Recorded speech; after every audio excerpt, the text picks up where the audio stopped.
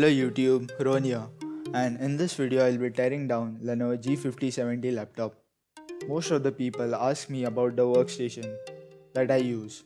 So in this video I will show you my workstation, and also I am going to show you what's inside my workstation. It has a 4th generation i3 processor with 4 GB of DDR3 RAM and 1 TB of hard drive. So sit back and relax until I tear down this machine. If you ever try to do this, do at your own risk and keep your screws well organized, otherwise you will screw up your screws. If you have any questions, you can connect to me on social media. Links will be in the description of this video.